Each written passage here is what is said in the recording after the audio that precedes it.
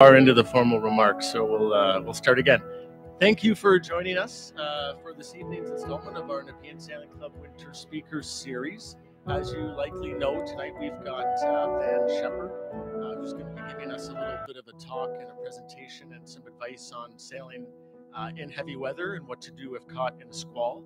That is going to be very interesting.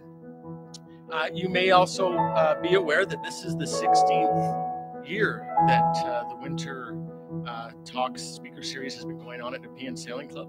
And I have to say, I think it's probably been in the last 2 or 3 years of the pandemic when we've been doing these events, such as we are tonight. At least, I guess we haven't been doing them hybrid until this year, but the virtual speakers series was one of those things that was something that was one of those lifelines during the pandemic, and it kind of was a connection to our hobby in this place and all these people and our friends. So it's been neat to see some of these things during the pandemic continue and to be useful, such as this hybrid format. So onward we go. And I have to say, I've really enjoyed these talks in the last few years. Just so folks also are aware, these are obviously free of charge. And so you may have noticed when you did register online at the Eventbrite site, that you could make a donation that would go towards the Nepean Sailing Club Legacy Fund. So if you didn't catch it this time, maybe try to make a donation in future weeks. Quickly, by the way, my name is Jeff Smith, and I'm a member here at the club as well. How you doing, everybody? Rebecca Heller will be the guest, the speaker next week, and she's going to be talking about foiling high-speed racing and development and pathways to athlete development. So that one is going to be next week with Rebecca Heller. I'm going to let Van come up. I'll quickly just speak a little bit about Van. He's been sailing for over 30 years, racing competitively for 25. He's cruised in Atlantic Canada, raced in Ontario, Nova Scotia, Newfoundland, and throughout the United States. His cruising has been in heavy displacement boats. Racing background is in dinghies, sport boats, and light displacement keels. He's a mechanical engineer as well, so he'll bring a little bit of knowledge on the side to what he's going to talk about tonight, but mostly some experience with big wind and waves and how to manage all that stuff when you're out on the water. I'll quickly also just add for the process of Van's talk, he has 5 different sections to the talk. At the end of each of the 5 sections, I think it's going to be obvious, Van, he suggests maybe do the questions on that topic at the end of each of those 5 sections. It's about a half dozen slides, 10 or 15 minutes, I think. So hopefully that is clear. There'll be some questions on YouTube. It should be obvious or clear where to enter those questions, and we'll try to get on the mics with anything that comes online. But beyond that, I'm going to get my butt away from here, and we're going to get Van up and hear about what to do when caught in a squall in the wild weather and all that stuff. So Van Sheppard, come on up. Thanks, everybody, and more to come.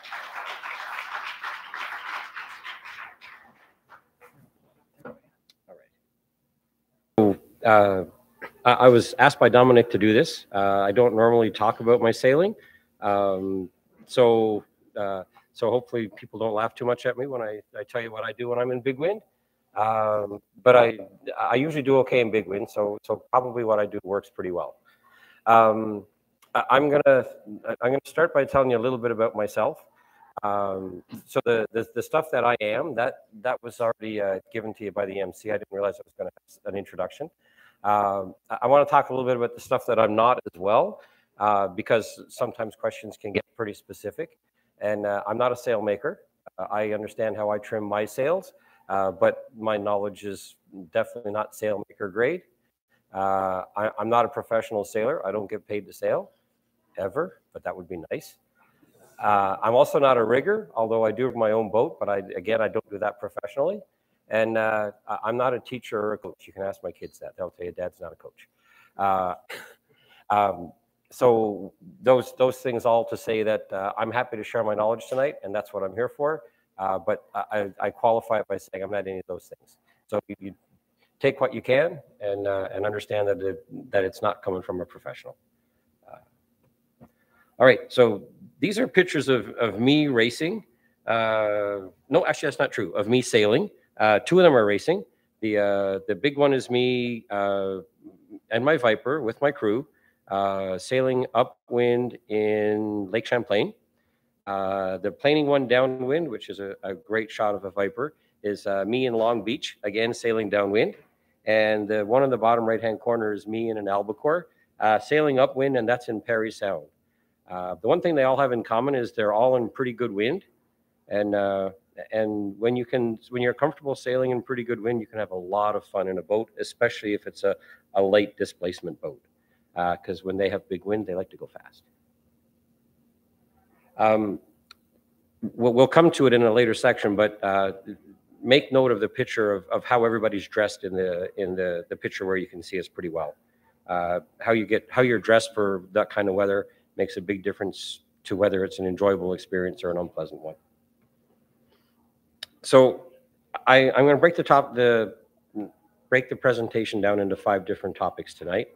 We're going to talk about heavy air in general, and that's just what are the differences between heavy air and when you go out and sail on an 8 or 10 knot day, right? 8 or 10 knots in a sailboat is perfect, right? You have just enough power to go. You're not overpowered in any condition. Waves aren't too big. Life is pleasant. And then you go up 5 knots and it starts to get less pleasant, and you go up 5 knots more and it's way less pleasant, and it's just 5 knots. At 5 knots of wind speed, you don't really have that much to do, but there's a big difference between 8 and 13 knots. Then we're going to talk about our boat. Not all boats are the same. Even in the same class, not all boats are the same. If you go walk our docks and look at the nicest, most well-kept shark, and you look at the most dilapidated shark, and I don't know what that one would look like, but I've seen a couple of dilapidated sharks out there. One of those boats is going to be fun to sail and breeze, and one of them is not. But that's true whether there's breeze or not. The one that's dilapidated and is not maintained, that's not fun to sail in any conditions, but it's probably dangerous to take that boat out in big wind. Also going to talk about your crew, and I won't talk about crew as dilapidated. That's not nice. But there's a certain level of physical and sailing ability you want to have to go out and enjoy yourself in big wind. And if you don't have it, the only way to get it is to go out and sail in big wind, but you don't want a full crew. Like if you have a 5-person crew on your boat and all 5 of you have never gone out in big wind, that might not be the way to try it. You might want to maybe join a crew where 3 or 4 or 5 of them, well, 5, I guess 3 or 4 of them already know what they're doing and they can bring you along. Then we're going to talk a little bit about boat handling. Honestly, boat handling is pretty simple. You're going to do 2 things in big breeze. You're going to tack and you're going to jibe, just like you do in medium breeze or light breeze. And we're going to talk briefly about the things you want to watch for when you tack or jibe in big wind. And then about sail trim. I didn't focus this talk on racing. I wanted to keep it general enough to apply to people who are going to go sail in big wind, regardless of whether you're on the race course or you're just heading up to Pinnies or something like that. But if people want to talk about sailing, about racing and trimming sails, I'm happy to share what I know. And at the end of each of these sections, that'll be the time when we can have some discussion or take questions if you have them. Okay, so heavy air in general. So that's a lovely picture. That's Lake Michigan. And I've seen Lake Michigan look like that. I've seen Lake Huron look worse than that, actually. So heavy air in general, the difference between heavy air and I'll say medium air, comfortable air, is that wind velocity has a huge impact on the forces that your boat sees. And the forces that your sails see means that the loads that you experience on all your sheets and control lines, all your standing rigging, all your running rigging, they all go way up as well. And it also introduces waves. So you're sailing an 8 to 10 knots of breeze out here on the lake. Even if the wind's coming from the northwest, which is our longest fetch, the waves are pretty gentle, right? You might be a little bump, but there's no water coming over the boat, and life is good. It's not quite flat, but it's pretty close to flat. But when you get into a situation where you have a lot of wind, it always comes with a lot of waves, and waves are a whole different dynamic all on their own. When you start sailing and enjoying big wind and you want to go racing in big wind, you learn first how to manage the wind and then how you deal with the waves. The waves are a huge factor, and they're not what people always think about when they think about heavy air. They think about wind and cold and how do I dress for it, but it's really how do you deal with the waves in your boat. Your boat is constantly overpowered. No matter what you do, Your boat's going to be on her ear if you're going upwind, or it's going to be looking to put its bow into the wave in front of it if you're going with the waves. And nothing you can do is going to fix that short of taking down all your sails. Pitching and rolling constantly, that's back to the wave thing again, right? So maneuvers that are comfortable when you're in 8 to 10 knots of breeze become how am I supposed to pull on this line at the same time as I've got one hand to hold myself up and I don't fall over the side of the boat when we tack too fast and all of a sudden we're on our ear. So the pitching and rolling that you encounter, that keeps things interesting too. And it's noisy and it's wet, and quite often here, if it's a squall coming through, it can get a little bit cold too. So the environment is a challenging one. So let's talk a little bit about high forces. So forces on sails increase with the square of the speed of the wind. Don't know if everybody knows that or not, but if you're sailing in 10 knots of breeze and your boat is comfortably powered up and life is good, and then you go from 10 to 15 knots of breeze, it's more than twice as much power in your sail plan. So you could get the same speed in your boat if you had half the area of sail just going from 10 knots to 15 knots of breeze. And if you go from 10 knots to 20 knots of breeze, it's 4 times as much. So if you're sailing in a boat like I sail, and I sail a Viper, and in a Viper, myself and my 2 sons are fully hiked out when we've got 8 to 9 knots of breeze. So that's it. I don't need any more wind to go upwind at hull speed in a Viper. So at 15 knots, so 8, 64, 225. So go from 8 to 15 knots is about 4 times as much wind as we need in terms of horsepower in our sail plan. So that's something to keep in your mind. Going from 12 to 15 knots is not a small change. It's a big change in the power in your sail plan. So I've got the second boat there. As lift increases, drag also increases. So a sail is a wing when you're going upwind anyway. When you're going downwind, it depends. In our boat, a sail is still a wing. In a boat that just sails dead downwind in displacement mode, your sails turn into big barn doors when you go downwind. You basically pop them out and the wind pushes them and away you go. But if you're sailing in a boat where you're sailing angles across the wind, all your sails are like big wings. So air goes over the outside fast, goes over the inside slow. You get a pressure difference, and that pressure difference is lift, and it becomes a force that pushes your boat forward. When we talk about the force on the sails going up, going from 10 to 20 knots means you're going from enough power to 4 times as much power as you need. The other issue with lift, and it's an airplane problem too, but as your lift goes up, your drag goes up, and drag is an undesirable. Drag is what prevents you from going forward. It's also what drags you sideways through the water. It's a bad force, and it becomes a very dominant force as the winds go up. So that's what happens above the water. Below the water, you're not going 4 times as fast as you were. You're not going 2 times as fast as you were even. So your rudder is just as powerful as it was when you had 10 knots of breeze. Your keel is also just as effective as it was when you had 10 knots of breeze. So everything above the water, you take the duck analogy, right? The feet are going crazy below and things up top are calm. It's the other way around in big breeze, right? Everything below is calm. Everybody's going through the water, same speed as they were at 10 knots. They're happy, your rudder and your keel. Your sail plan is not so happy, right? It's flogging. The wind is doing things to it that it shouldn't do. So you have a lot more forces up in your sail plan, and the same forces basically underneath the water dealing with that. So that makes it harder to manage, right? Because you've got the forces that. So when you're using your keel stops you from going sideways when your sail plan tries to push you that way, and your rudder turns you to keep you feathering into the wind. So those things work as effectively in 10 knots as they do in 20, but all the things that are trying to mess you up, make you go sideways, like the drag force in your sails, or turn you up and down, which is the moving of the wind in the sails, those things are all a lot more powerful now, so it becomes a lot more challenging to steer your boat in those environments. So there, I don't know if that was helpful, but that's a pretty good description of what happens as the wind goes up. So high loads. So again, as force on sails increase, the loads on the control lines go up as well. Loads on standing rigging also increase, and that causes it to stretch. Don't know if people realize that. If you've ever sailed upwind, especially in a breeze, and this is true on pretty much any boat I've ever been on, you look at the windward shroud, it's always very tight. You look at the leeward shroud in big breeze, they're often pretty loose. And that's because your windward shroud has stretched considerably. And that's also true of your forestay. It will also stretch. And when your forestay stretches, it sags, and sagging powers up your jib, and you don't need your jib to be more powerful when the wind is blowing that hard. So it's not a good combination of things. So the loads increase on the ropes you're using to control the sails, and it also increases on your standing rigging. The load from the windage on your hull and your rig also start to become a factor. And that's particularly true in lake displacement boats. But that's again, it's drag. So you have drag in your sail plan. You also have drag from your hull. Like if you ever look at a racing, like a high performance racing boat versus a cruising boat, the racing boats have almost no cabin top. And they don't want superstructure because superstructure is windage. So that's if you've ever wondered why racing boats look different than cruising boats, it's because windage is a bad thing for a racing boat.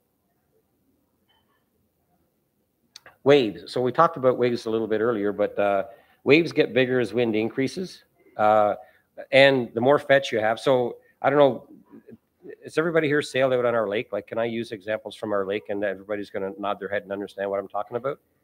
So if you're out sailing and you're sailing over towards Britannia and the wind's coming out of the east, usually means it's raining or it's going to rain soon. But when the wind's coming out of the east in Britannia, or a better example, in the middle of the summer, you're just sailing upriver and the winds are coming off the south and they're really gusty and you can see those dark spots of water come across and they hit you and you heel over and then they go by and you come back up and you keep going. So when the wind is coming from the south and it's gusty and strong, boat gets leaned over, but it comes back up and it's not really all that unpleasant, right? You don't feel like, oh, this is not, I don't like this, I have to do something to deal with it.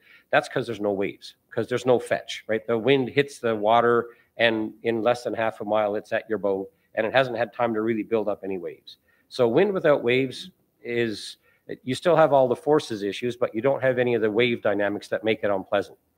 If you're trying to sail up to maybe to Canada Sailing Club or up to Port of Call Marina, and there's a 20-knot wind coming straight down the river, that's not the same experience as that 20-knot wind coming off the South Shore. Now you're sailing into waves, you're pounding, it's wet, it's noisy, it's cold. So the direction that your waves are relative to how you're trying to sail also make a big difference. It's good. We're having a slight tech delay with the video, so we're wondering if everyone could not use the NSC Wi-Fi. If you're using it on your phone, you're connected to NSC Wi-Fi, if you could turn it off. We're thinking that might help the stream or whatever be a little more clear. Item number 2 is we're going to pass the pictures around for in-room donations for the Legacy Fund. Okay. Thank you. So nearby land, changes in water depth, they all can affect wave direction, and confused waves are not fun to sail in either. So that's how waves contribute to big air, heavy air sailing being more exciting than flat water sailing. And that's the conditions we have to deal with for heavy air sailing. Before I go on and talk about boat factors in heavy air sailing, does anybody have any questions or observations on the environment and how different it can be? I see 2. So I think they want you to get up to the microphone and ask the question there so that the people who are doing this online can see as well or hear you as well. Without a physics lesson, just one quick reason why the force is exponential for the sail but not for the rudder. Just if there's an easy quick. Sure. So the answer is it actually is exponential for the rudder. However, when you're the forces the sail plan sees as a function of the wind speed that you're in, and the forces the rudder sees is a function of the water speed that you're in. So even though the wind is piped up to 20 knots, you're still only sailing at 6 knots. Okay. Go ahead. 2 sort of observations or questions. I don't know which they are, but with your upside down duck analogy, with the waves, weird things happen to your rudder and weird things happen to your keel, especially in shallow water. Okay, when you're sailing through heavy wind, trying to get out of the water. You go to Elmer and things get shallow. I was on Lake Simcoe, and all of a sudden, oh, I'm coming out of wave. I don't have a rudder because it's in the air. Yep. Okay, now I've got the rudder in the water, and the forces on the sails and everything actually get larger than the exponential thing that you're talking about, because all of a sudden you got more force on the rudder and more force on the sails, and then it goes away and comes back, and that's really hard. The other thing that happened while I was sailing in that sort of condition in Lake Ontario, we snapped a shroud. Actually, we didn't snap a shroud. It pulled the cleat out of the hull. Pull the chain plate out of the hull. Yeah, completely. Yep. And went right past my face and went, okay. So what do you say about those situations? So for sure, short choppy waves that are steep enough that you can get your rudder out of the water. I've had short choppy waves sailing before. Knock wood. I've never had it be the kind of problem where I was going to capsize or broach because of that. But for sure, if you get caught at the instant in time where your rudder is not in the water, so your keel will be in the water for sure when your rudder is not. Although I found some pictures of dinghies where that's not true, but that's a pretty good launch. It's only a problem if you need your rudder in that instant to do something with the boat. And then, yeah, you're going to have to wait till your rudder gets put back in the water before you're going to be able to do anything about that. You're not going to steer with a rudder in the air, that's for sure. As for the shroud coming off the boat, we're going to cover boat factors in the next section, but I will tell you, I've had a shroud fail on my boat as recently as March of last year. So, yeah. Goes with my question. When you find yourself in square chop, like you're talking about, and you're trying to get out into a harbor, you need that rudder. So you have to depower your sails. So depowering your sails is not going to stop your rudder from coming out. The rudder is leaving the water not because of your sails, but because of the chop, because of the profile of the water that you're going over.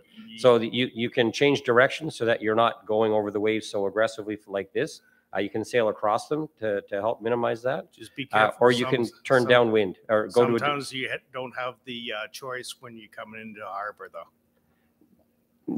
Fair enough. Okay. And so happily, we've never had that experience here. You're lucky. Yes. Thank you. Concur. Okay. Anybody else? So the environment is very dynamic. It's dynamic in a sailboat at 5 knots. It's dynamic at 10. It gets very dynamic as the wind speeds go past 15 knots. All right. So boat factors in heavy air. So this is this is my sailing experience. I own an albacore. That albacore, actually, I just haven't sailed it in quite a while. I own a Viper. That's the one that the shroud, the chain plate failed on me on the port side of the boat there in March. And I don't own a Laser 28, but I've done a fair bit of racing in one. So that's my experience with boats. And when we talk about boats, a couple of items that come to mind right away. Maintenance is one. And we just had a question about what happens when you lose your shroud. And the answer is you shouldn't be out if you're going to lose your shroud. But I lost my shroud too. So that you can sometimes not know. And the funny thing is we did a repair to the boat just before we went to the regatta, and the repair held and it failed all around the repair, and I pulled it all apart. It was pretty catastrophic. Then adequate controls.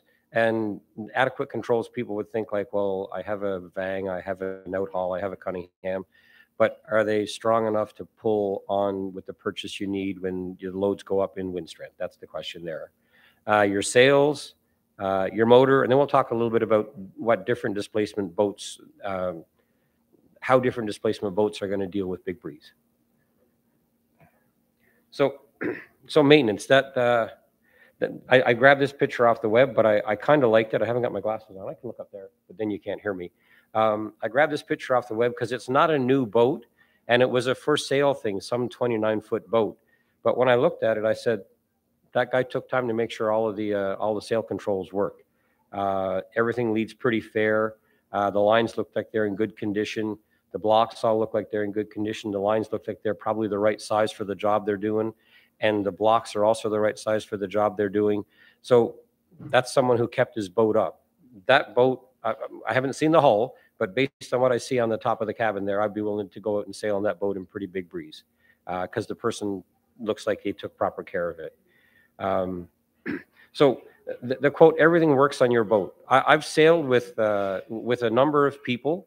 So the picture you saw previously, that's myself and another member of the club, Harvey Barnes, sailing my albacore. And I've had other guest crew in my albacore as well. Some of them have been pretty experienced sailors.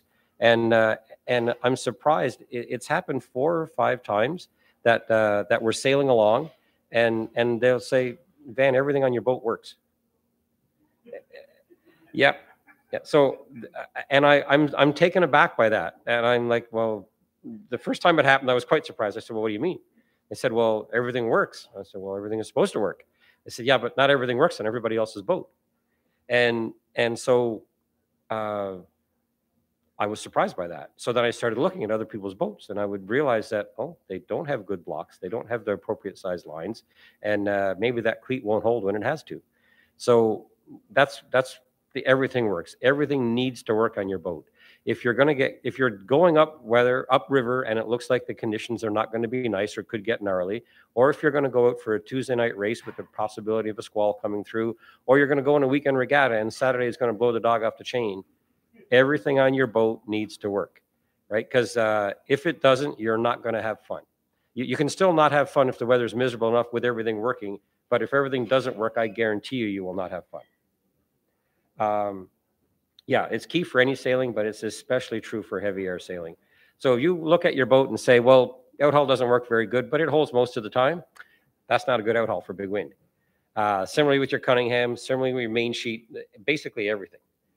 Clutches that slip when the loads go up on them, those need to get fixed, or you need to put a better line in them so that they hold. Because in heavy air, when you want to crank that halyard as tight as you possibly can, you don't want it to slip. So that includes your standing and running rigging. Your blocks should all turn. Your cleats should all cleat. Your winches should all work like they're supposed to. Things that are supposed to slide on tracks are supposed to be able to slide. Your motor should run when you want to turn it on. If you have pumps in your boat, especially a bilge pump, it should work. Especially in big wind and big waves, water's going to get into your bilge. I guarantee it. No matter how good a job you think you've done of waterproofing things, water's going to get in your bilge. You want your pumps to work. Hatches, when you close them, they shouldn't leak. Furlers. So one of the easiest things to do in big breeze is furl your jib, but your furler has to work, right? And if it doesn't work, then you're stuck with a lot of sail out sometimes. Your radios should work for obvious reasons, not just to call for help, to hear a call for help, and your safety gear, right? People rarely fall over in 5 knots of breeze. It's usually at the most inopportune time, most inconvenient time. We've just rounded the mark. We're going downwind. We're doing great, and someone fell off the boat. Damn. So you want to make sure you've got the gear to throw over to that person while you get your spinnaker down, and he's your best spinnaker douser. That went over the back of the boat, of course. So it's going to take an extra 5 minutes, and then you've got to come back up and try to find the guy.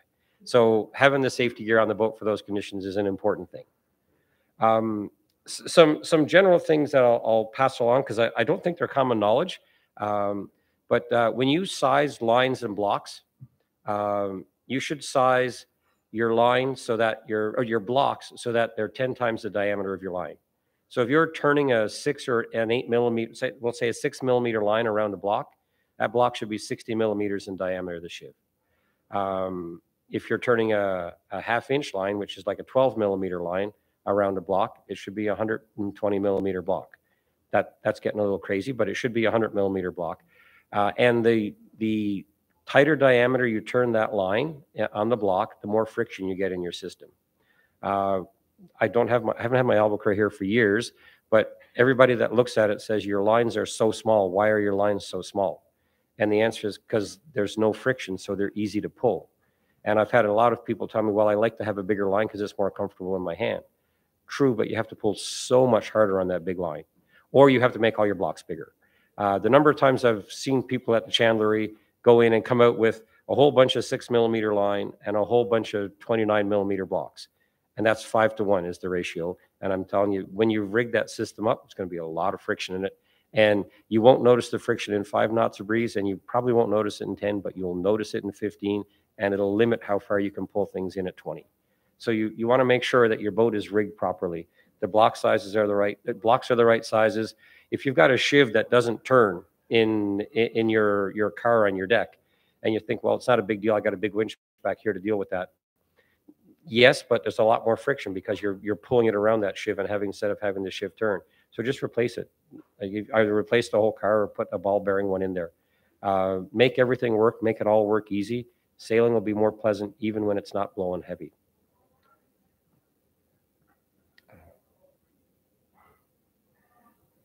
Controls. So I spoke a little bit about this stuff already when I talked about minimal friction, but do you have enough purchase on your control system? So this is actually the line drawing for the Vang that is in my albacore, and is in just about every racing albacore that is raced. Every albacore that's raced, let's put it that way. And it gives a 16-to-1 purchase on a boom Vang. So that's a lot of purchase. Right, if I pull as hard as I can pull about 50 pounds.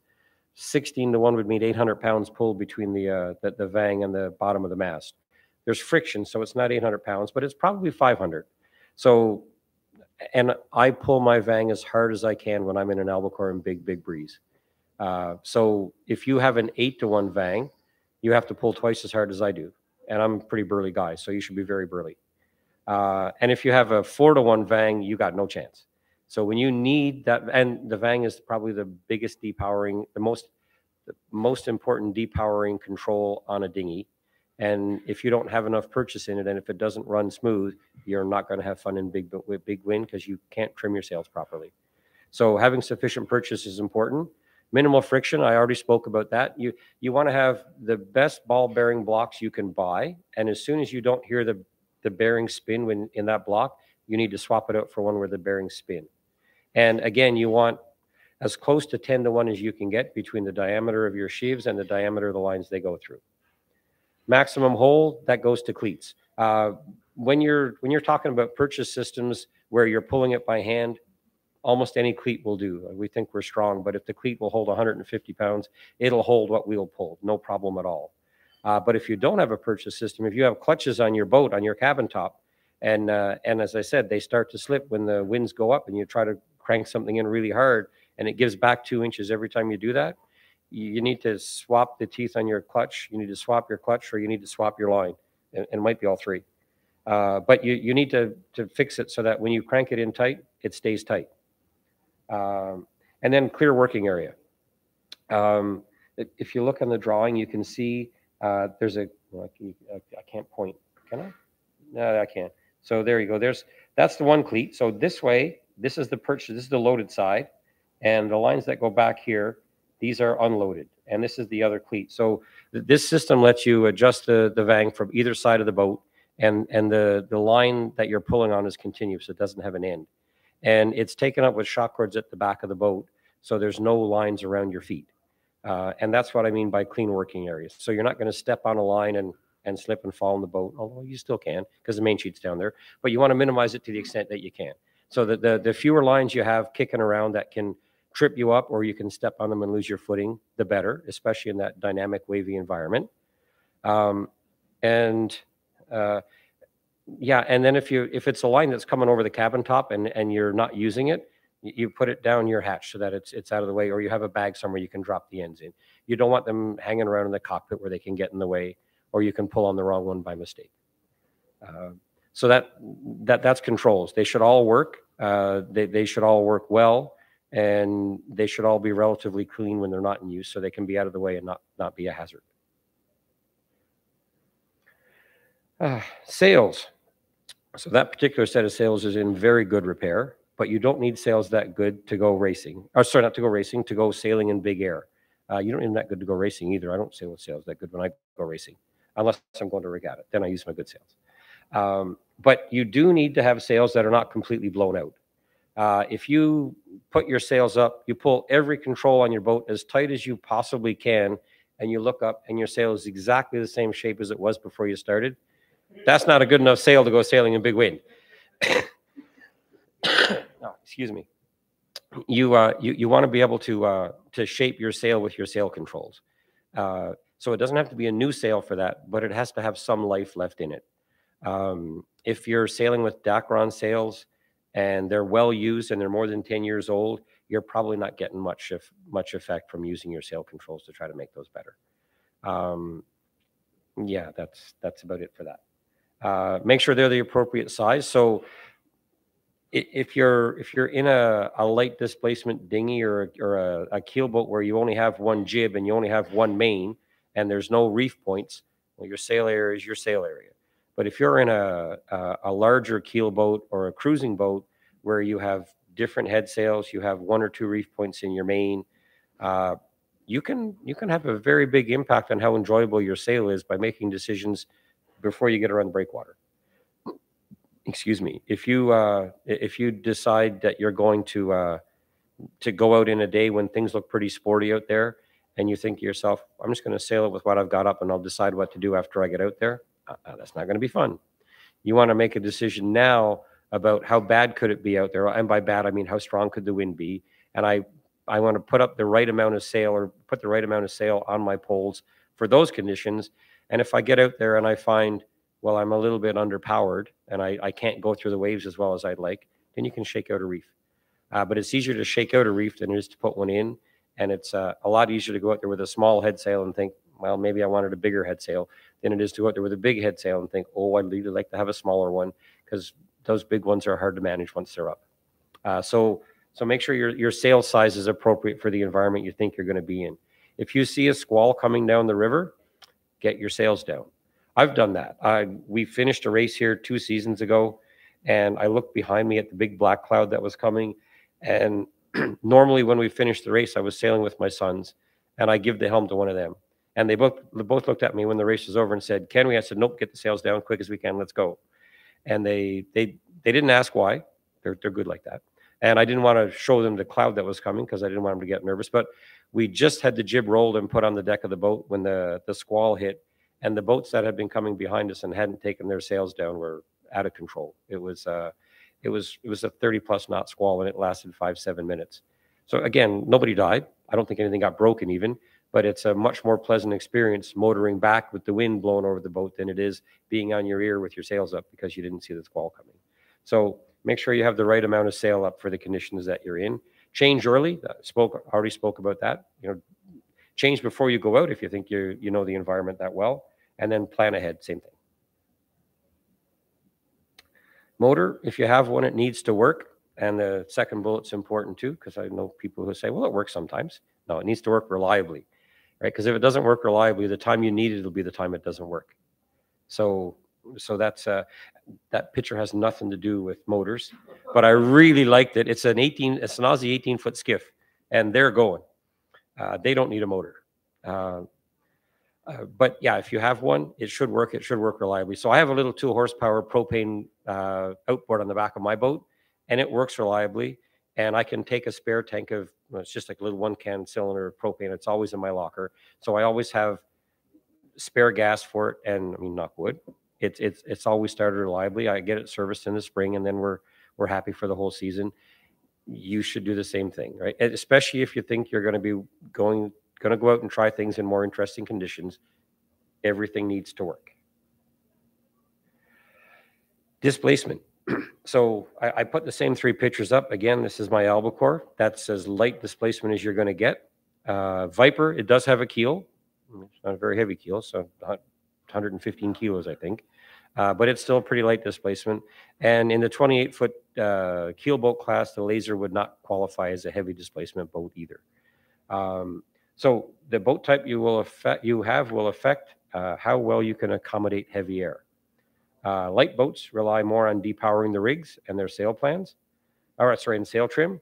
Medium displacement boats, you can often adjust rigs, trim sails, and sometimes you can also reduce sail.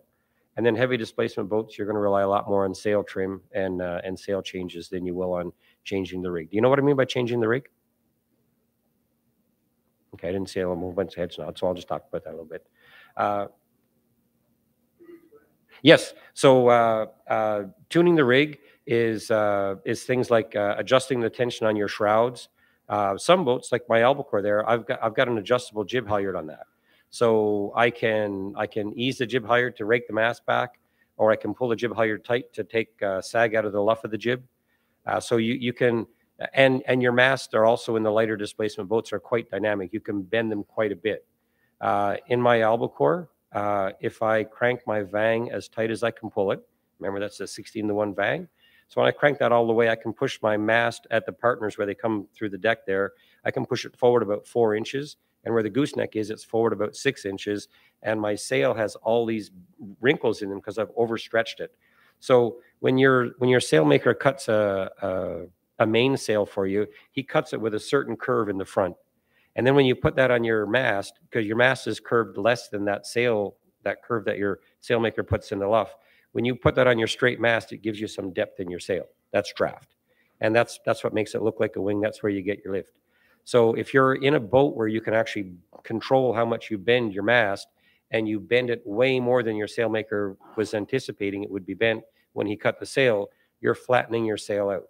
And a flat sail has low drag. It also has less lift, but lift is not a problem in big wind. Drag is the problem. You're going to have lots of lift. So you want to be flattening it out so it has less drag. That's what I mean by adjusting your rig. If you can bend your mast, if you can adjust your rake dynamically, then you can change the shape of your sails, and that can really help you deal with the excess power you have in your sail plan. If you're in a heavier displacement boat, or in a boat where you don't have those options to bend the mast by pulling on things inside the boat in real time, then you have to do things like reduce sail, because that's really your only option to limit how much drag you're getting from your sail plan. So that's what I mean by that. Does that make sense, Mike? Okay. And I think that was it. So that's what I have to say about boats. I'll happy to take questions on boats if anybody has any. There's no way I did that good at a job of explaining boats. No? Do we have any questions from online? I didn't ask that for the first section, sorry. Okay. Okay. Whew. So you're in heavy air, and you got a lot of rolling breakers coming down on you. Are you going upwind or downwind? Well, you're heading up into the wind. Okay. And you're really getting hammered. What do you do? What do you think is the best thing to do? That's my question. Okay, so that's a sailing question as opposed to a boat question, but I'll take it. So, I mean, the answer is it depends, right? Or what kind of boat are you sailing in? Danzer 27.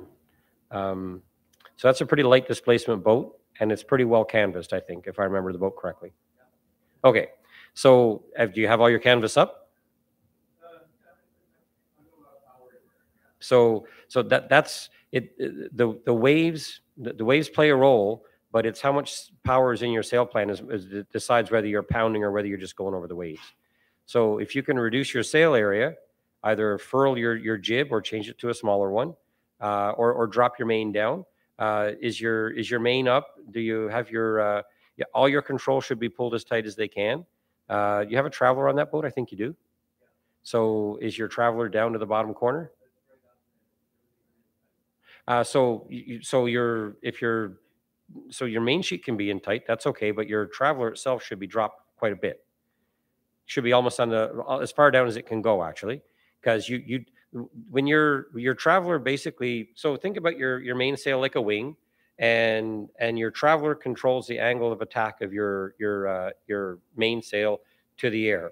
And the bigger angle of attack you have, the more lift you have, and the more lift you have, the more drag you get. So in big breeze, if you've pulled everything up, I mean, you should be on your ear at that point because you got a lot of sail area. and you're taking a lot more power out of the wind than you can ever use effectively.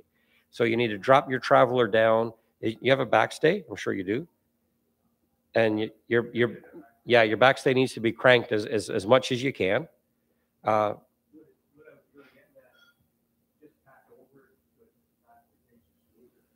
So it's pretty common to have one tack that's bumpy and one tack that's not.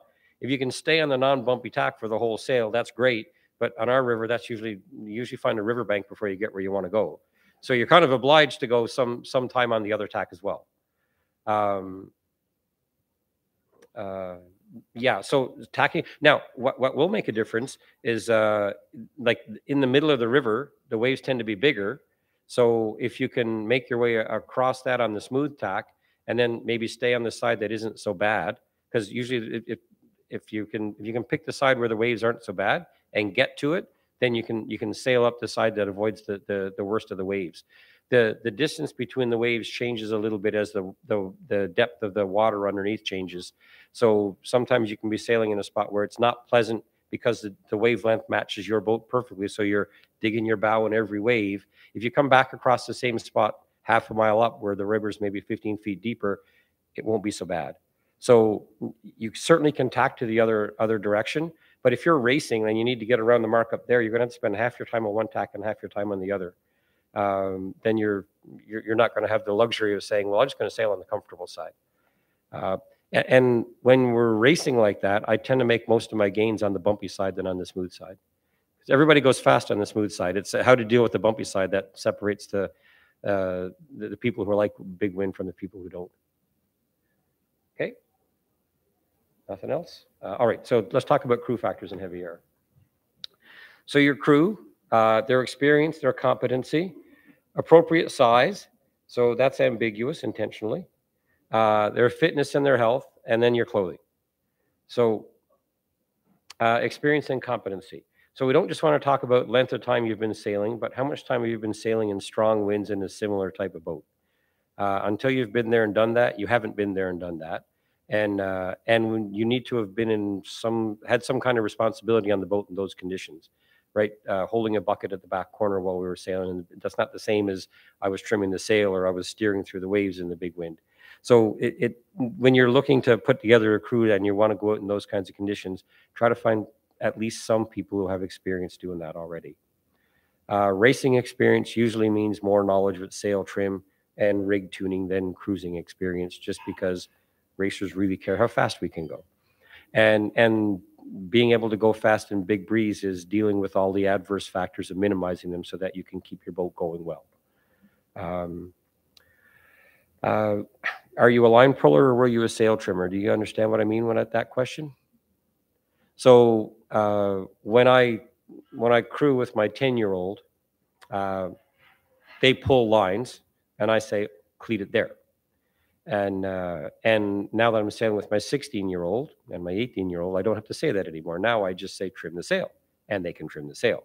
So if you've been out in big breeze before and you held the line, but you weren't the person responsible for deciding if it was in the right position or not, you were a line puller. If you're the person who said it's where it needs to be now, you were the trimmer. So there's a different level of knowledge required for those two things. Boat balance. So that's again, are you okay standing on your 2 feet in a dynamic environment, right? Boat does this a lot, and you have to be able to trim sails or do whatever your job is while standing on the boat doing that stuff. And how aware are you of the dangers that are on the boat? Right? Boats aren't that dangerous at 5 knots. You can get a finger stuck in something, but it's not that bad. At 10 knots, if you're not watching what you're doing, the boom can give you a nasty knock. At 20 knots, damn near everything on the boat can hurt you if you're not careful. So you want people on the boat who are aware of the fact that when I let go that clutch, if I don't have the number of turns on the winch that are needed, bad things are going to happen in the cockpit. And so you want to make sure you pick people who aren't going to put themselves first, and then anybody else on the boat in danger because they don't know what they're doing there. Appropriate size refers to overall number of crew and the physical size of the crew members. Heavy air is not a good place to practice sailing shorthanded unless you're already really good at sailing with a full crew. So if you have a 32-foot boat and you think you're going to sail upriver in 25 knots of breeze with you and your spouse, and you've had the boat for 2 years, that might be a bad decision. You might regret that before the day's out. That's if your spouse is still talking to you. Excuse me. So you want to make sure that you know how to sail the boat in 8 knots of breeze before you try to do it in 18. You want to make sure you have enough crew to do all the jobs that need to get done on the boat, and you want to make sure that they know their jobs. Coordinating trimming activities is an important part of good boat handling. It's an essential part of heavy air boat handling. So we're going to talk about tacking when we come to the next section. But when you tack in 5 or 6 knots of breeze, and the person who's letting the sheet off the loaded winch, if they don't do it at the right time, like if they do it early at 5 knots, nobody cares. Even at 8 knots, nobody cares. And if they do it late, same thing, nobody cares, right? The sail backwinds a little bit, you let it off, and life is good. If you backwind like a Genoa in 18 knots of breeze and it's still stuck on the winch, that's not good, right? Your boat's going to go over. In fact, I've the second season sailing a Viper, I didn't own one at the time I was crewing one, and we tacked, and the winds were out of the east, and they were really strong, like 20 to 25 knots, and the way the cleat on the jib works on a Viper is sometimes they recleat, and during our tack it recleated, and we broached, like mast in the water, and then because the Viper is such a light boat and it floats so high, there was enough windage to push us full turtle. So you want to make sure that people do the things they're supposed to do at the right times, and they don't do the things they're not supposed to do at the wrong times when you're sailing in big breeze. Yeah, right number and size of crew is important. So I talk about physically size of the crew. So I'm a heavy guy. I have been for quite a while. So when I sail my albacore, and the ideal crew weight for an albacore is about 340 to 360 pounds. So that leaves room for 120 to 140 pounds on my albacore. And so that's not a physically big person, right? That's a physically pretty small person. But in an albacore, the jib is about 35 square feet. So just about anybody who's 120 pounds can pull that jib in, no matter how bad the wind gets. If you were the 120-pound person at the back, and you thought you could take my 120-pound crew in the front of the boat and go sailing in that albacore in the same wind conditions that her and I sailed in, you might have a hard time because you're missing 100 pounds. And 100 pounds in a dinghy is a big deal. So just because that person was exactly the right crew for one boat won't make them the right crew for all the boats. If you're the person cranking the winch in on a 30-foot keel boat in big breeze, you're a lot closer to my size than you are to a 120-pound person. And if you put a 120-pound person on the winch, there's a mechanical advantage and they will get it in, but you should be planning for it to take a lot longer. And so that's a factor. I mean, if you have all day and all the river to make your tack and finish it in, that's fine. But if you're going to be in close quarters with other boats, speed matters. You should make sure that the people doing the jobs on the boat are sufficiently large and sufficiently strong enough for them, or vice versa, sufficiently small and sufficiently light enough for them too, because there are jobs where you should be small and light. Right? The person who packs a spinnaker on a big wind day where you're going back upwind, that person's in the bottom of the boat while you're packing. You want that to be the smallest person you can possibly get. But you don't want that person to be sheeting your jib in when you're going back upwind. So fitness and health. Sailing in heavy air is physically demanding. Boats pitch and heel a lot. As we already said, the loads on the sheets get quite high. I was generous with that. Some work is done in non-optimal leverage conditions. So again, when the boat's flat, you have space and time to do it. You brace your feet, you put yourself over the winch. It's more or less flat. You can really use your strength and your weight to your advantage to crank something in. When the boat's already heeled at 30 degrees, one foot is being dragged through the water because the gunnel is already under it. And it's noisy and windy, and the skipper's yelling at you that you're taking too long. It's a lot harder to get the jib cranked in. So you want to be sufficiently fit, healthy, and strong enough to do that in challenging conditions. Your best crew with a broken hand is no longer your best crew. Like you need two good working hands. If you get a finger caught in the winch, you're done. That's it. No matter what you think you can do, you're done. Health can change while sailing, and usually when that happens, it's not for the better, right? If you're the green person in the back with the bucket, or you've taken the boom in the head, you're no longer effective. And as soon as that happens, you need to reassess if you're in the right spot with the people that you have and the boat that you have. And that can turn your best crew into your biggest liability. So be aware of that. In case of injury to one of the crew, can the rest of the crew get the boat back to the shore? So if you're an experienced sailor and you're taking out 4 beginners and you're going to go out and sail in big breeze, you might want to reconsider that and maybe bring out at least one other experienced sailor with you, so one of you can get the boat back if something happens to you. And heaven forbid you're the person that falls over the back, right? You don't want the 4 people who are just learning how to sail to say, oh, now what do we do? So you don't want to put yourself in that situation. You don't want to do that in 5 knots of breeze either, but at least you can yell at them and tell them what to do to turn the boat around. In 15 knots of breeze, they're not going to hear you. So you want to make sure you've got enough people on the boat to do the things that you want done safely. Clothing is very important. It's not important in July and 2 o'clock in the afternoon and 8 knots of breeze, but it's very important when the wind pipes up. Clothes make it the man, or the sailor in our case, right? Again, it's not important how you dress on a sunny afternoon in July, but for sailing in a blustery day in October, the clothes you have on make a big difference to your experience, right? You need to be warm. You need to be dry.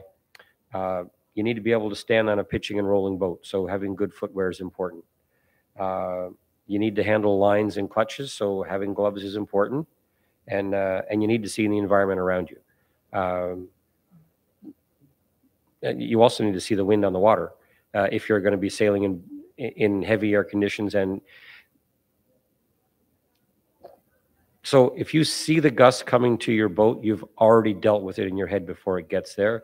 And if you don't see it coming and it surprises you, you're going to be on your ear because you can't react fast enough if you don't see it. So having the kind of eyewear, polarized is the right answer for that, where you can actually see the wind coming across the water to you, and having your crew have polarized glasses on and calling the wind for you if you're the person at the back steering or trimming the sails makes a big difference to how well you go upwind. Same thing downwind, actually, because we have an asymmetric spinnaker on our boats, and if we get caught in a gust that we didn't know, we broach pretty violently. Yeah, very violently sometimes.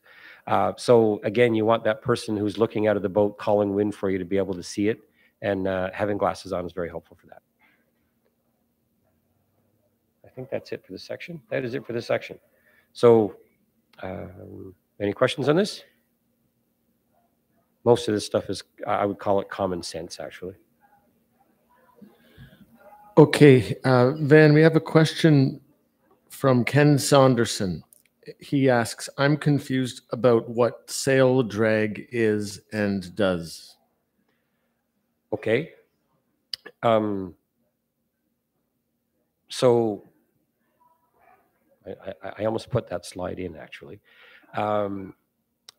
If you picture a wing as a curved shape like this, it could be your sail if it's in that shape, and lift as a force on a wing is what makes it want to go that way, and drag on as a force on a wing is what goes out the back.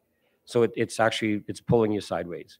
So when you turn your sail up like this, lift is the resultant vector. Sorry for the engineering speak. Is actually a little forward of a beam, but it's mostly, when you're going upwind, it's mostly a beam and a little bit forward, and drag is out the back. So as you increase drag, your sail you don't want to go through the air as fast, and it also heels you over a little bit more. So drag's a bad thing in any environment. In light air, you don't care about it because you want to get as much lift out of your sail as you possibly can. But as soon as you have full power in your sail plan, 8 to 11 knots, depending on the boat that you're in, any more power is not helping you go faster, but drag goes up as well as your lift, and the drag is bad. Did that do it? I can do a better job with a whiteboard, but then I don't think we want to go there. Correct.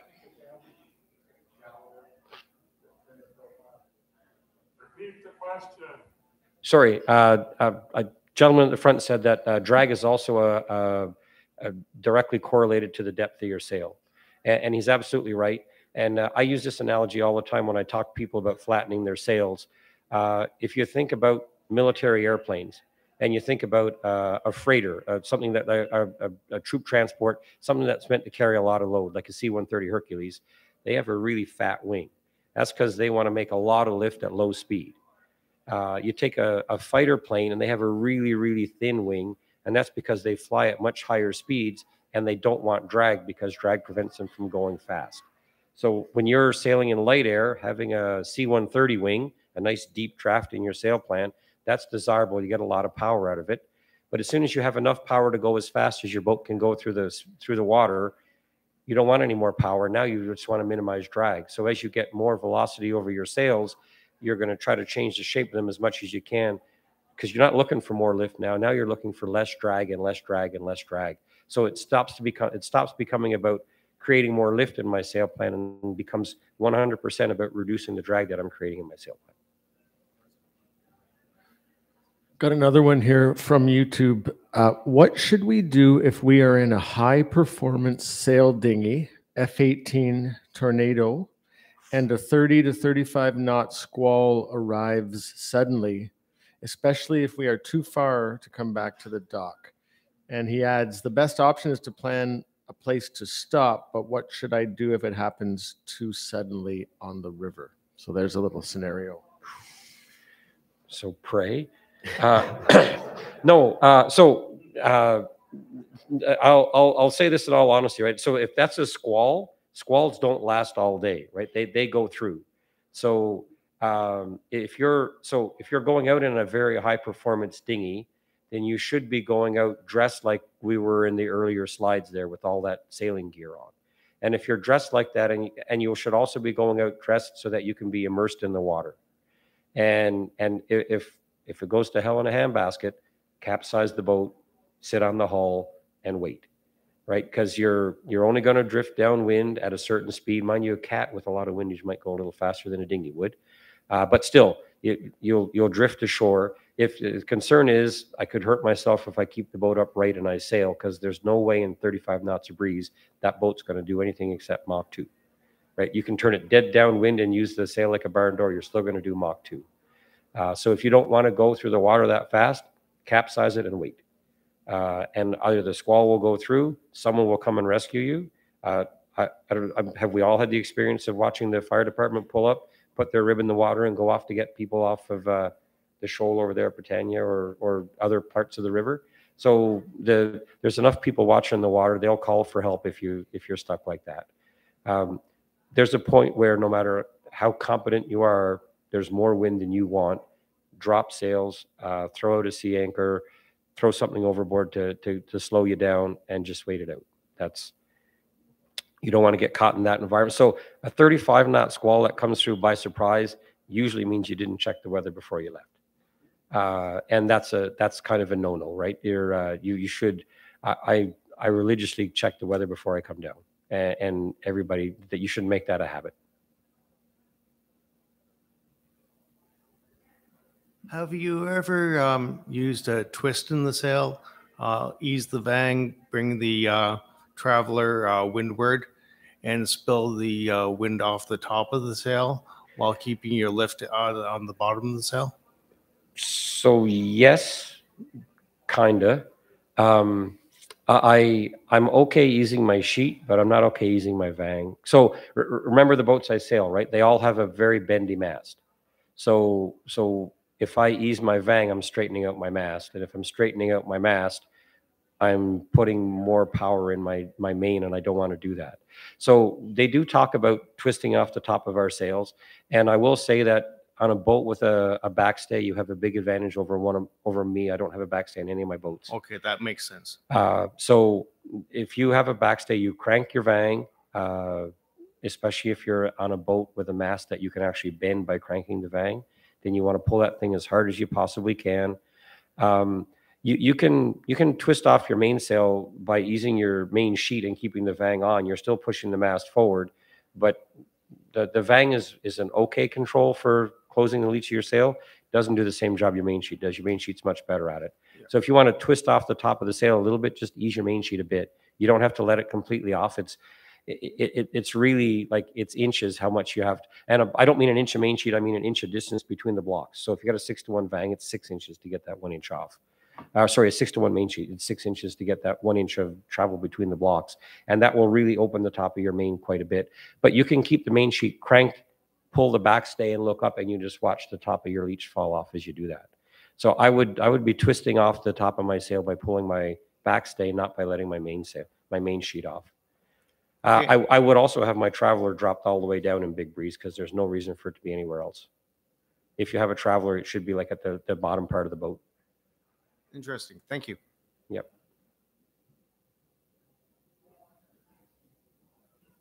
Okay. Oh. So when you go out on the weekends and a number of cruises, you'll see some of the larger cruising boats just putting up a jib and sailing with that because they don't want to deal with a mainsail on a windy day. Yeah, my father-in-law sailed like that. My father-in-law sailed like that. His answer was, because when I started to sail back in 1990-91, my father-in-law had a CNC 36. So that's a pretty heavy displacement boat. And he had a 155 Genoa on it, and we were sailing the Bay of Islands in Newfoundland. And we'd go out, and he'd put the Genoa up if we're sailing on the weekends. But we raced on Wednesday nights, and on Wednesday night race night, he'd always put the main up. And so I would ask him on the weekends, why don't we put the main up as well? Because I was new to sailing then, and I didn't know the answer to that question either. And he said exactly what you said at the microphone, right? It's a hassle to have you have to work with putting it up, you have to trim it, you have to adjust it. He said, and you get an extra knot, which is really not that important to him. And of course I was 21 at the time, and I said, what do you mean? Like an extra knot's a big deal. But it wasn't for him because we were just sailing out to an island, and it didn't matter if we got there at 2:05 or at 2:25. So yeah, if you're sailing in for pleasure and you just have your Genoa up, it will affect the center of effort in your sail plan. So your helm won't be balanced, like for sure. Do you know what I mean when I say center of effort in the sail plan? Okay. So if you just have your jib up and you don't have your main up, your center of effort's it's somewhere in the jib, right? So it's forward of your mast. And so your bow is going to want to be pushed off quite a bit. And with no lift coming off the back of the main to counter that, you're going to have a fair bit of weather helm to keep the bow of the boat up. But you're cruising, you don't care how fast you're going or how high you point, it's fine. If you're sailing in really gnarly conditions, that's not good, right? You want to have as balanced out. So in gnarly conditions where your rudder might be out of the water because of the waves you go over, you don't want the boat to be wanting to bear off all the time because of your sail plan. You want things balanced so that when your rudder's not in the water, the boat doesn't want to round way down or round way up on you. It wants to track straight. So to do that, you need to have both sails up, and they need to be pulling about the same amount each. Does that make sense? Okay. Okay. So boat handling is really short, actually, because it's only two things, right? It's tacking and gybing. So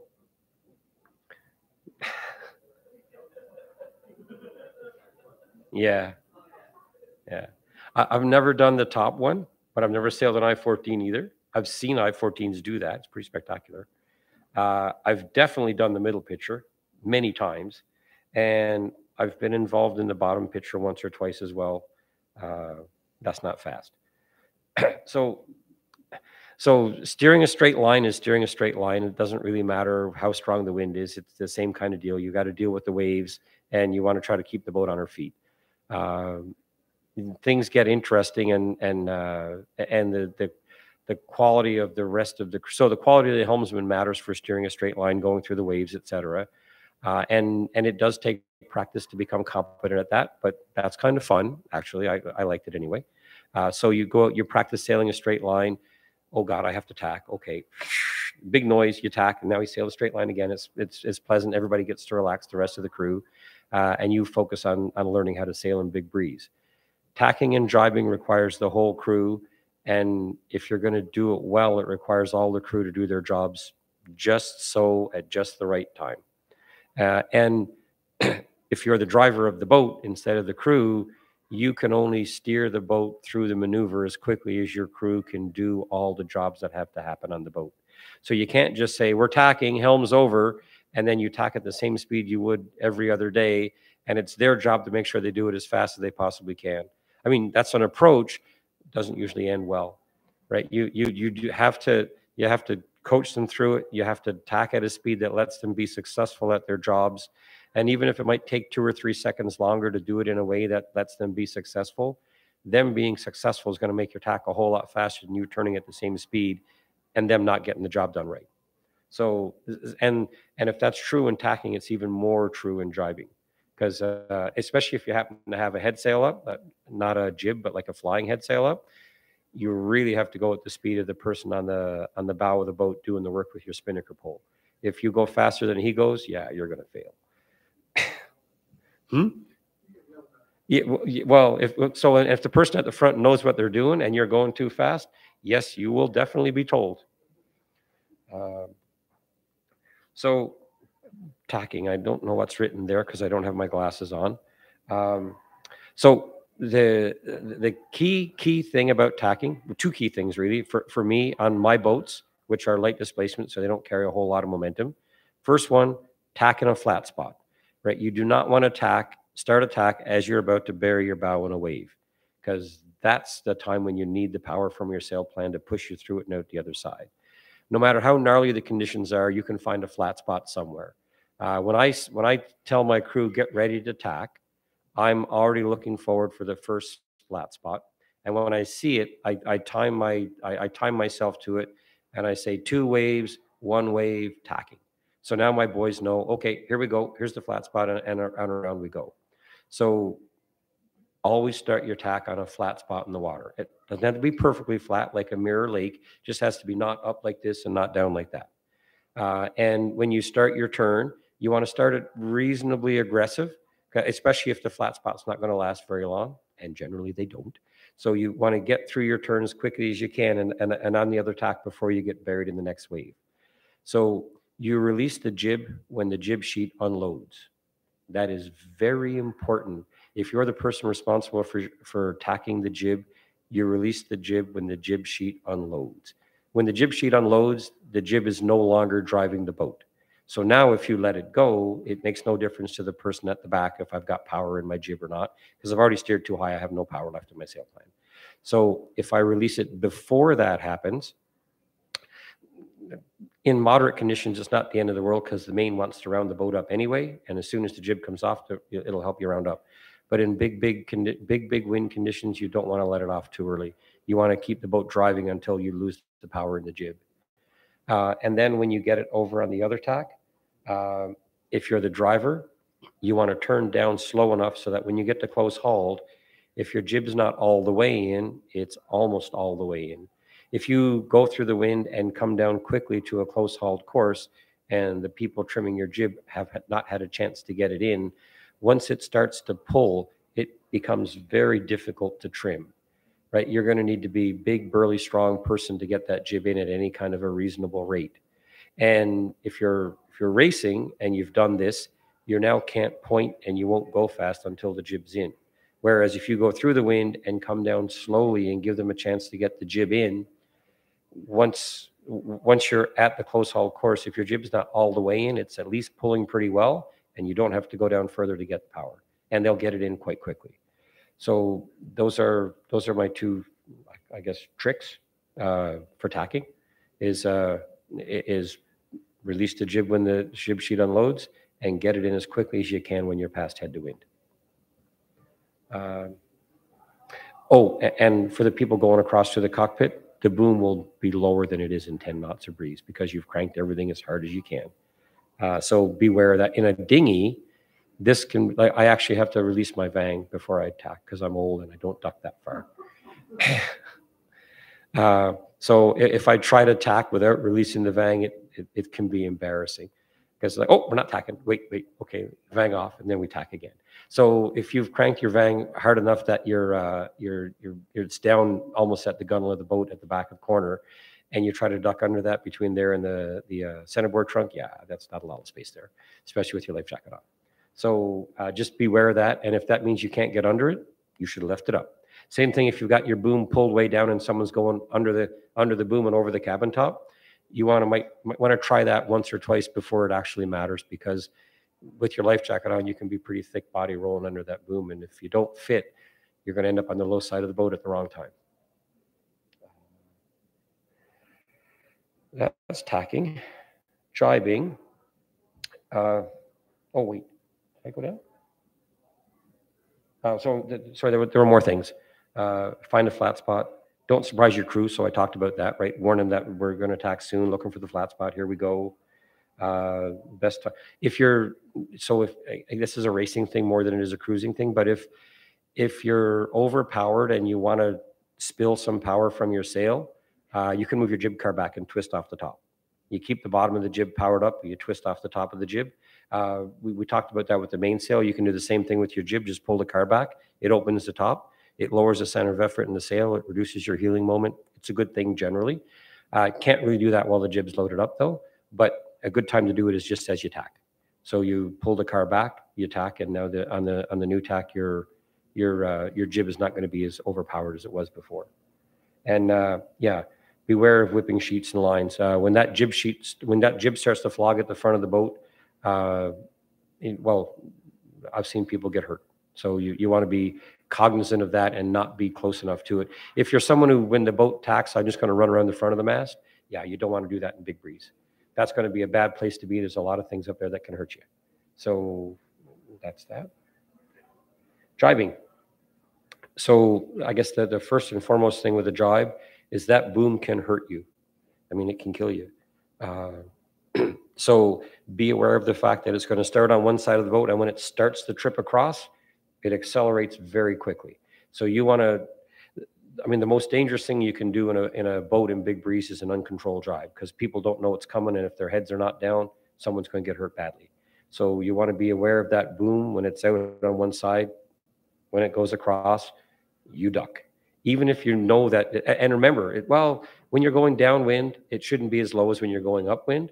But if someone forgot to release the vang when you went around the weather mark and it's still low, where you normally might miss your head by inches and you're not worried about it, it might not miss today. So just be aware of that. As the booms, so you're sailing downwind, you decide it's time to jibe, and you of course have to sail by the lee enough to get the wind on the other side of the boom, to the other side of the sail, to push it across. And even if you trim the main in, which I recommend you do, pull the main in some, I also recommend that you cleat the main after you pulled it in some, so that when it goes across, it stops well short of hitting the rigging on the other side. But as it starts to go across the boat, you now want to get yourself back downwind as quickly as you can. So as soon as the boom starts to move, I don't have a wheel, I have a tiller, but I pull my tiller right away to get my bow back under the boat, or back under the sail plan. That's an important thing to avoid broaching, which you can do in any boat, even a heavy displacement one. So you want to go from downwind up enough to get the sail to move, and then back down again. You want to be turning down before the sail hits on the other side, the new leeward side. If you're driving a spinnaker, be careful not to come out too hot. That is a guaranteed broach. That is a super guaranteed broach in a sport boat with an asymmetric spinnaker, but it's pretty much guaranteed in any keel boat in big breeze. Even the really heavy displacement boats, again, like when the winds are up, there's a lot of force in that sail plan. It'll overpower the righting moment of your keel right fast. Anything else? Yeah. The boat can only be turned as fast as the crew can do their job. So I think I've already made reference to that, and if you're the person driving the boat, it's a safety thing not to go faster than your crew can do their job.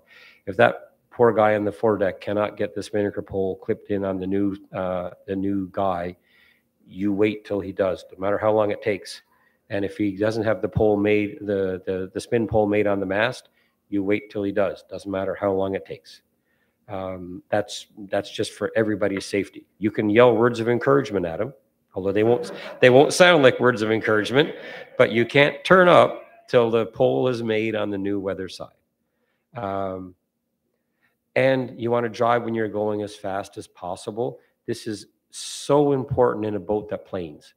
It's true in any boat. If you can start your jibe while you're surfing down a wave, everything frees up. And can anybody guess why that is?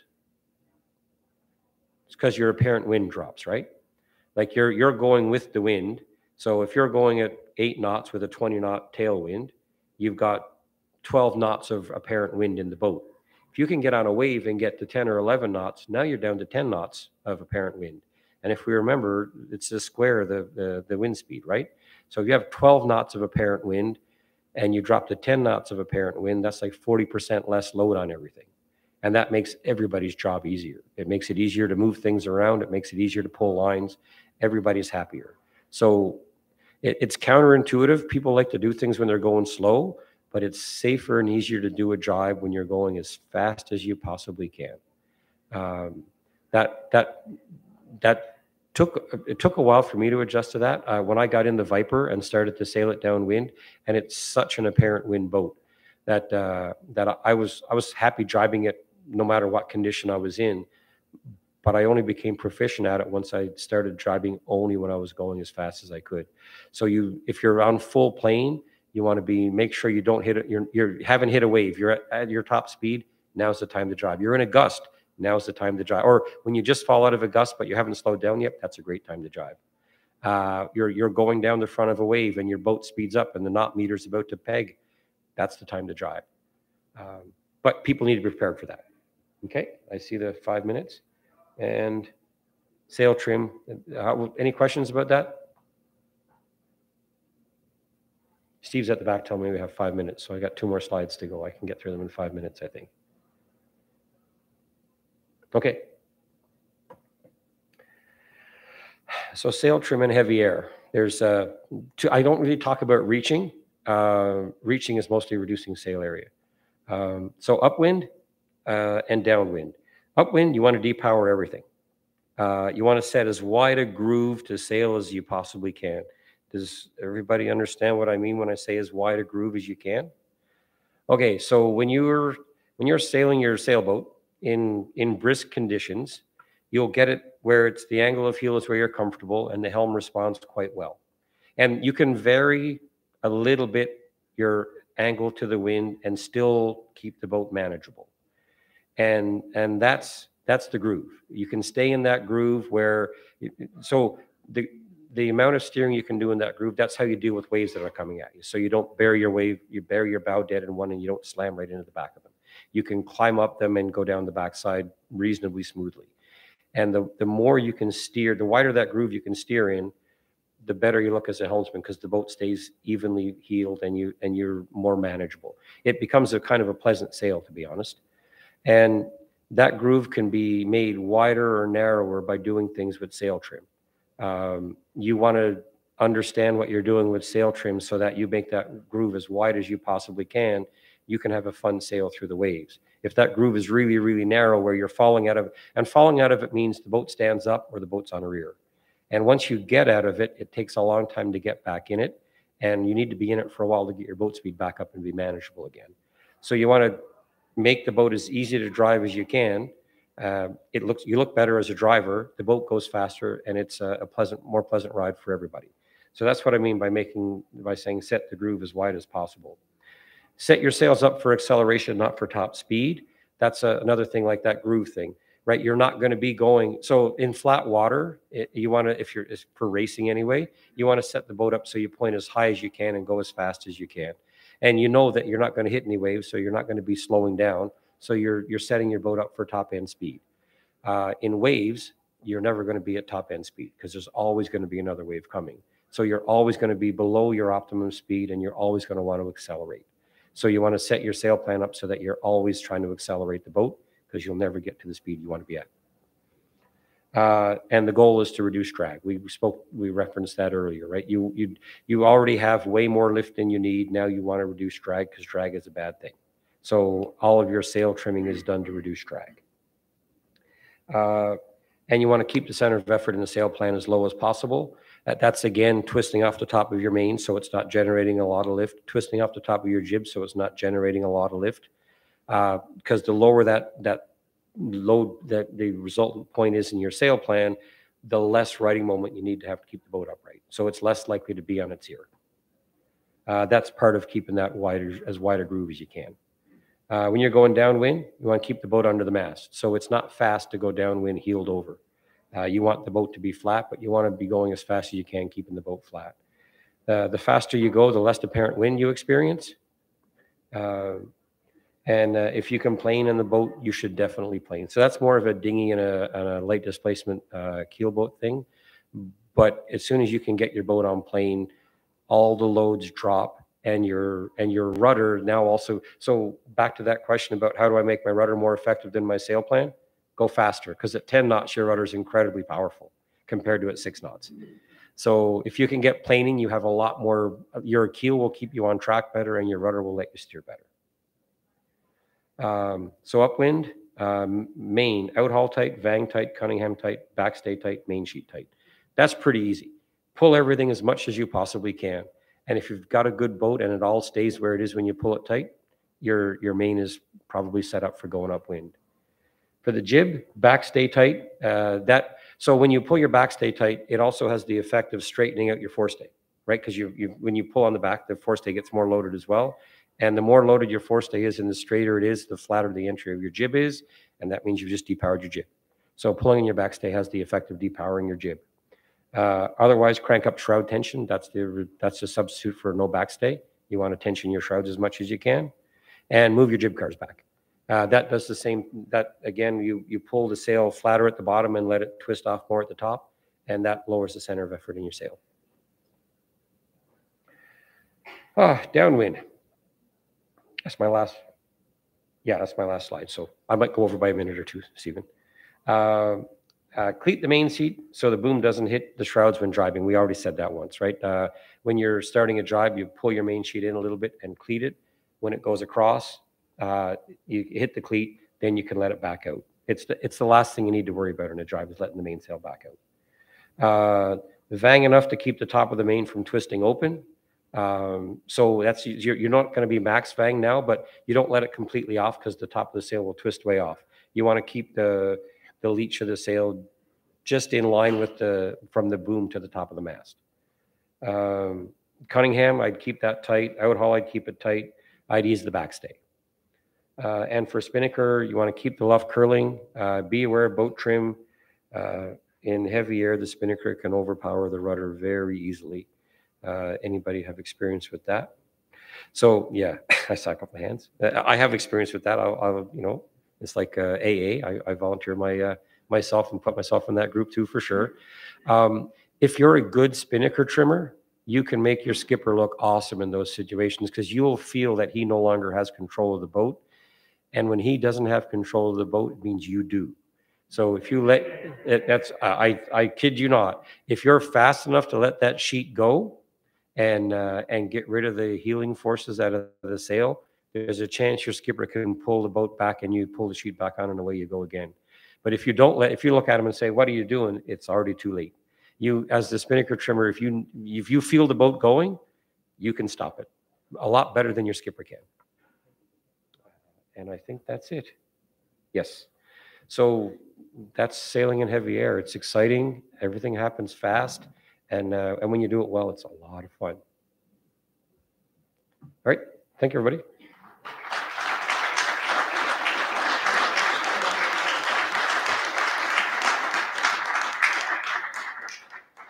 We've got a $40 gift card for Van for our retail website for NSC. So thank you so much for giving the talk tonight. And it was, I have to say, there was something accessible for everyone who has got the full range, I think, of technical sailing experience to the other end of the spectrum.